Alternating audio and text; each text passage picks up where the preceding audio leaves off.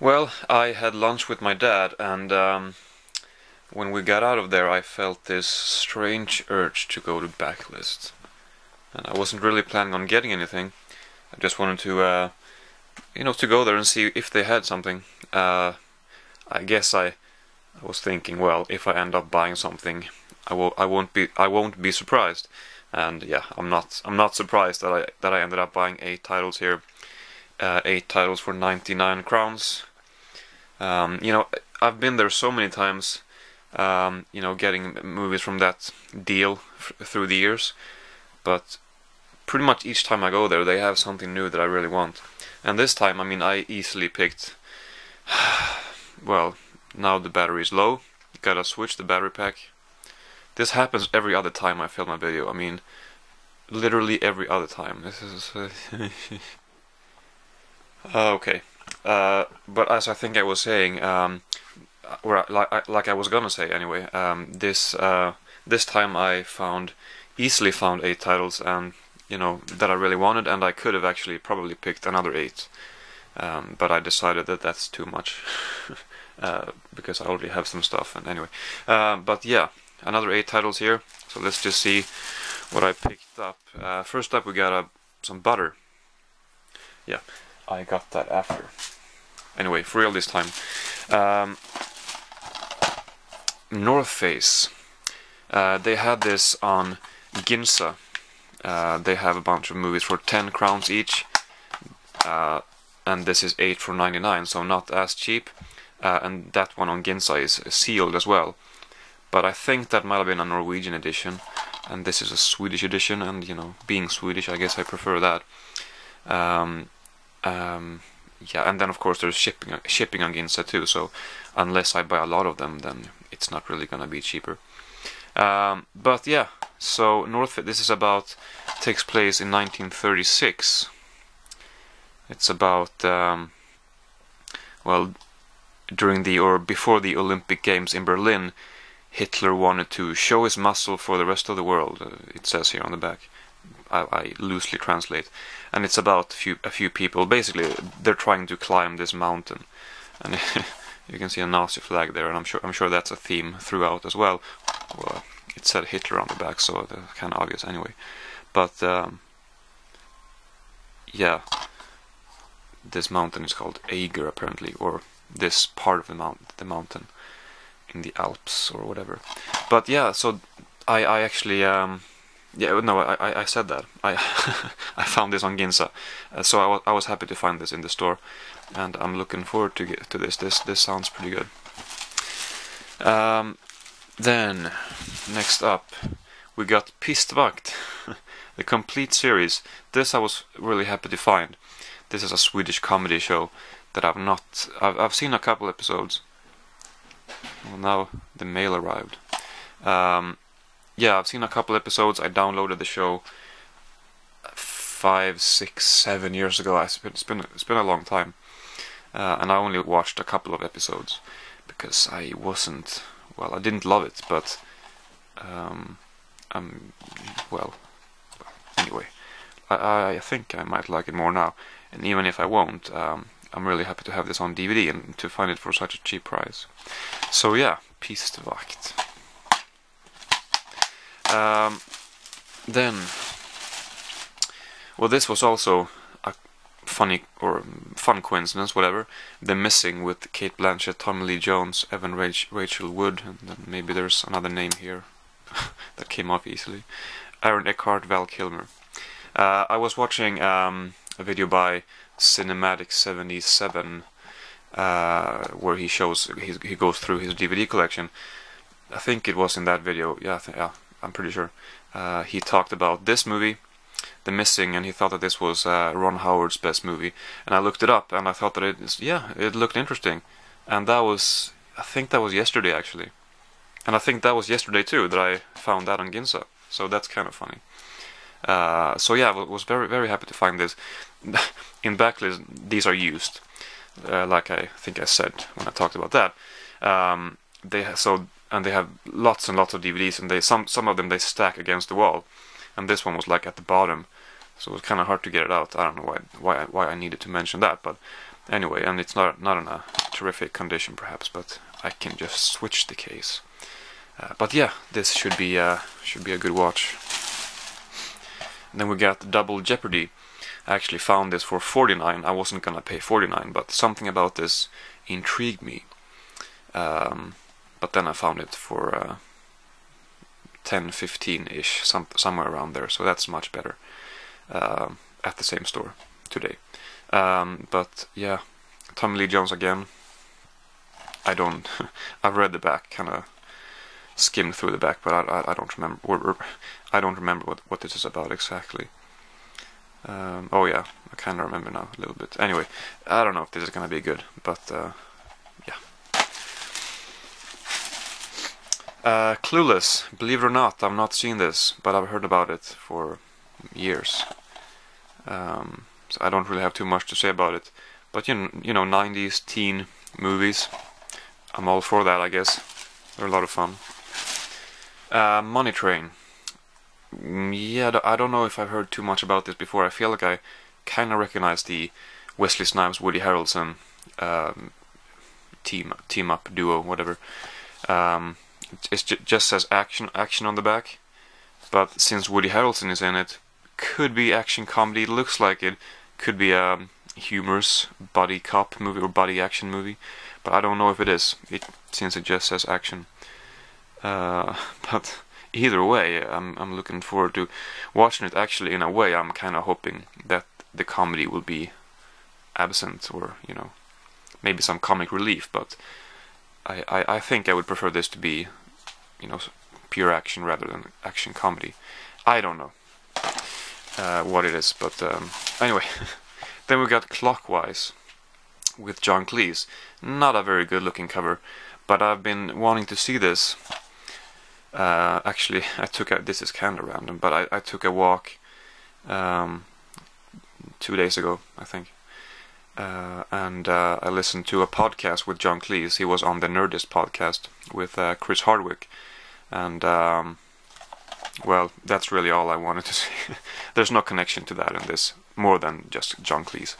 But John Cleese is great. Yeah, Clockwise on the disc here. Swedish title is "Excuse Me, What Time Is It?" So anyway, yeah. I don't know if I said this, but I've been wanting to see this. I have it on my Amazon wish list. I've been thinking it looks. Grammar. Well, fuck grammar. I've thought that this had looked. This looks interesting, and I've been interested in it for a while. Anyway, okay, last one. Apparently, Tillfällig fru sökes, Swedish movie. This translates to temporary. How do you? Well, it's seeking temporary wife. I guess. Gustav Hammarsten, you might know him from Bruno, and also from Together, the Swedish movie, which has gotten some international recognition. I actually saw that. I was there a while back, a couple of months ago, I think, and I saw this movie there, and I didn't pick it up, and I kind of regretted that afterwards. And now I was reminded of that when I saw it in the one of the piles, or one of the whatever, on one of the shelves that they have there, and so I decided to pick this up. I don't think it's gonna be great, but I usually enjoy these Swedish romantic comedies. So yeah, that's the 8 titles that I picked up today. I thought that I found some really great stuff. I mean, really. Yeah, I'm really happy with these. Usually I find some good stuff, but this time I think, you know, this is one of the better visits to Backlist in a while, actually. And we got one little thing to open here. Well, I think I know what this is. I just noticed or realized that I always say that. I think I know what this is. I should really stop that. It's getting kind of annoying. But let's see. Well, you know what? I was actually wrong. This didn't feel like a Blu-ray. It felt big enough to be a DVD. But it's not. It's actually Reign of Fire with Matthew McConaughey and Christian Bale. I don't know if I remember correctly. I think it might have been Sarah 1228. I think the numbers are. She talked about this, unless it might have been someone else, but I think it might have been her. And it sounded like shut the fuck up. It sounded like an interesting movie, or interesting. It sounded like a very fun movie. I suppose I didn't really know this, or I didn't realize this until I realized that this movie sounded very interesting, if that made sense. But the thing that I realized is that the thing that I realized that I didn't know that I had was, well, I must have a fascination for dragons, because that's really the only reason why I bought this, and I didn't think that I did, but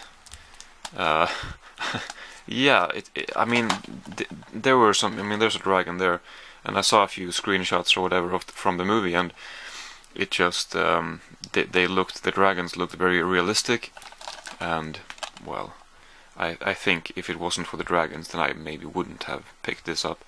But yeah, it looks like a very entertaining movie. So there you go. So I got one more thing to open here. Just got home, and this was waiting for me, and that is always nice.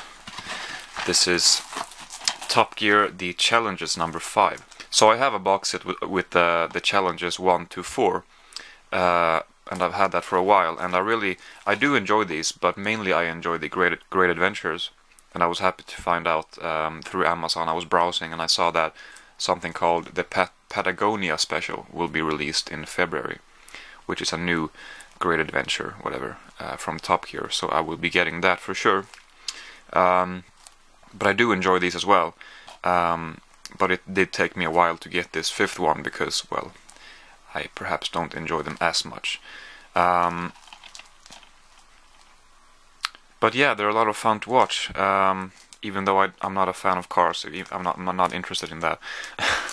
Yeah, I say that every time I buy something from Top Gear, but I feel like it's always relevant, because it is kind of weird that I buy all of these Top Gear DVDs when I have no interest in cars whatsoever. But they're very entertaining, and I love watching stuff that is just purely entertaining. It's not really educational for me, because I don't learn anything from this. I don't remember anything about the cars or whatever. Very little, maybe, but that's not why I watch it. I just think it's a lot of fun. So yeah, Top Gear: The Challenges 5. I will be enjoying this one a lot, I think. Hopefully. So, yeah.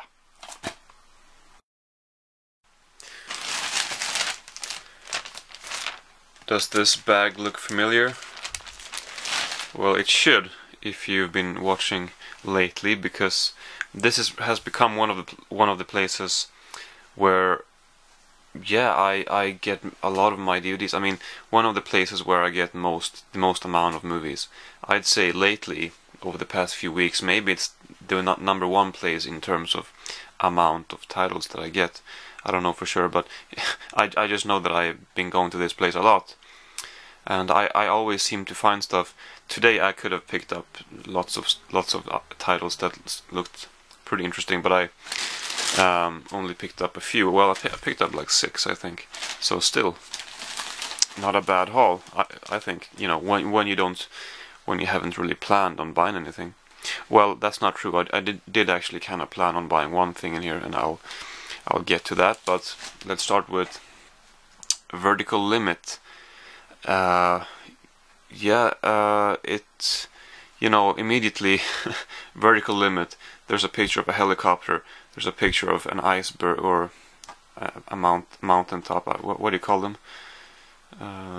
Well, you know, you can see what it is.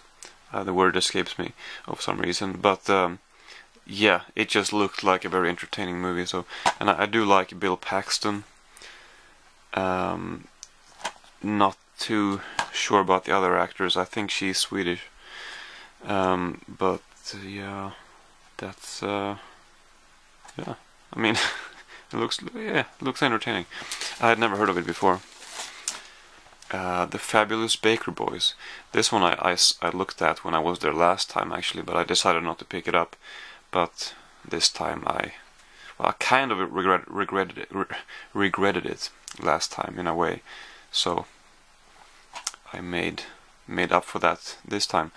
But it stars Jeff Bridges and Beau Bridges, and they're brothers in real life, as well as Michelle Pfeiffer. But I especially like Jeff Bridges. But it's cool that it stars both Jeff and Beau, and they play brothers in the movie as well. And then we have Feast of Love, which I mainly bought because of this guy right here, but I also do like Greg Kinnear. And this says that it's from the Robert Benton directed it, and he won an Oscar for Kramer versus Kramer. This is a much later movie than that. This is from 2007, and Kramer versus Kramer must have been 25 years earlier. And I don't think I've heard of this before. Yeah. För kärleken. I don't know what the English title of this is. It means for love. And I recognize the cover. I especially know about this movie because Danny Glover's in it. It's a Swedish movie. And you can see the cast there. But for some reason Danny Glover is in this. I'm not entirely sure why. When Chevy Chase was in a Swedish sitcom called Help, he said that was because, well, I'm not getting any work in America anyway, and that was before Community, I think. But I don't know if there's something similar going on here, that Danny Glover, he had hard time getting work in the US, so he took this role. I don't know, but apparently it's about 5 people. You know, it's a story where we follow 5 people during a normal day, and yeah, and their paths cross. I think so. Yeah, and then we got, I don't know what the English title of this is. I actually don't even know what country this movie is from, but it says by these 2 people. Looks like it could be French based on their names, but it might not be. I don't know. But I'll add that here in some text. But yeah, this looks. It says on the back that, well, they describe it as a mixture of Jacques Tati and Kaurismäki. I think that's, well, it's a Finnish, pretty famous filmmaker. I've not seen any of his movies, but I would like to. So I don't know exactly what type of movies he makes. I think some sort of black comedy usually, or black drama comedies. I don't know. But this looks, it looked interesting. And then the last one is a sitcom, both, you know, the complete first and second series of Phoenix Nights. Peter Kay's Phoenix Nights. I had never heard of this before. I mean, I have seen it around, or I've seen it on at Emmaus when I've been there the last few times. Never picked it up, and apparently no one else has either. But I decided to finally look it up online to see what it was, if it was maybe worth picking up. And there seems to be a lot of people who likes this sitcom or this comedy show. And also I paid 10 for all of these, and 20 for this.